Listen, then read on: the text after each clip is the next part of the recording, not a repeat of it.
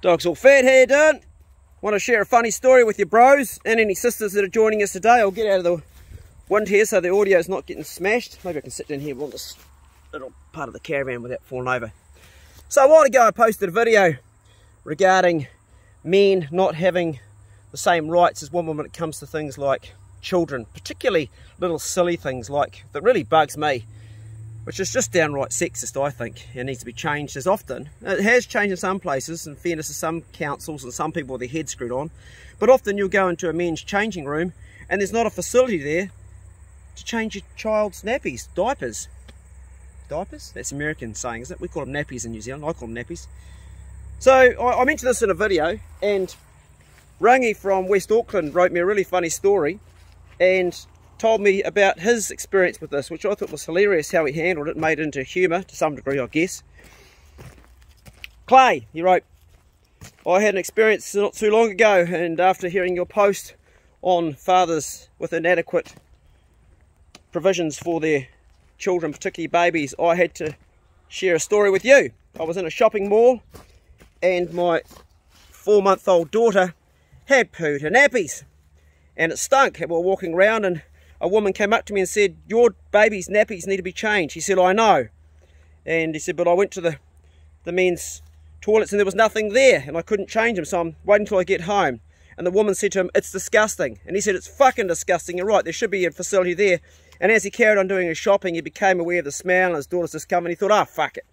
So he went back to the toilets and went into the woman's toilets where there was a thing you pull down and you put your baby on it and you change the diapers, a place to put the old diapers, old nappies, and carry on. So he started to, proceeded to change the nappies, and as he did, was a woman came in who was one of the, I suppose, cleaners or something, I don't know, some sort of authority. And she said, excuse me, sir, do you realise this is the woman's toilets? And Rangi goes, yes, I do, but I had no other place to change my daughter's nappies. And she said, what are you doing in here? After he'd already clearly said what he was doing. And he said, well, actually, I'm really in here to perfect woman. That's why I come in here. I'm one of those guys that hangs around toilets and looks at women going to the toilet. And I like to take my daughter along for the ride because I'm teaching her the trade. And she was like, I beg your pardon? And he goes, yes, that's exactly what I'm doing. She said, I'm going to call the police. And he said, call them. And he carried on changing the nappy. She didn't call the police. She was bluffing him, I guess. And she became more irate and more angry.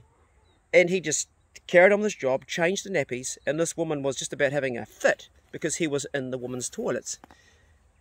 I don't think he did anything wrong. What do you reckon? In fact, I think it's quite funny. Maybe his response was a bit inappropriate, but sometimes when things in life are a bit inappropriate, the only way to fight them is with being inappropriate.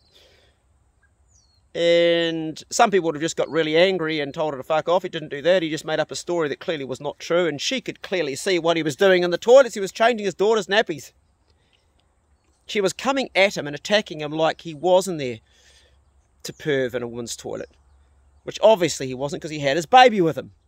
I think it's hilarious, and people straight away trying to jump on, well, somebody, not people, but a woman trying to jump on a bloke that obviously was just a dad trying to do right by his daughter and couldn't find a place to do it. Now there's the reversal of this too, and there's women that have been persecuted for breastfeeding their babies in public, which is just fucking, I was going to say hilarious, but it's not, it's disgusting. If a woman wants to feed her child in public and somebody's offended by that, then that's their shit. It's the most natural thing in the world.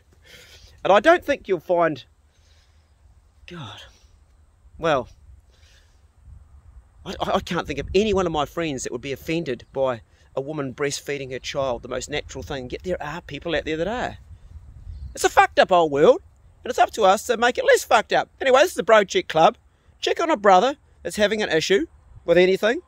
And if you've got a story to share like Rangi's up in West Auckland about him trying to change his daughter's diapers and being persecuted for being a man in a woman's toilets doing it, share it, because I find it interesting. And maybe this video might get shared, and maybe it might finally reach someone with some common sense that works in a council or somewhere that can start changing tables for men with their babies, because men do just as many diapers as women these days. Well, maybe not just as many, but a shitload more than they used to, excuse the pun. I certainly did all my kids' nappies when they're growing up, and that was like 20 years ago. I'm sure today it's shared pretty much equally amongst men. Are there any men out there watching this that have never ever changed their children's diapers? Let me know, I'll be interested. Anyway, two videos in one day because I'm in a good mood. I've spent time with my children, always puts me in a good mood. And I've got Ricky Brown cruising up right now to help me with something for the young fellas I'll look after on my other channel. Ghost Daddy, check in a bro, and see you in the next video.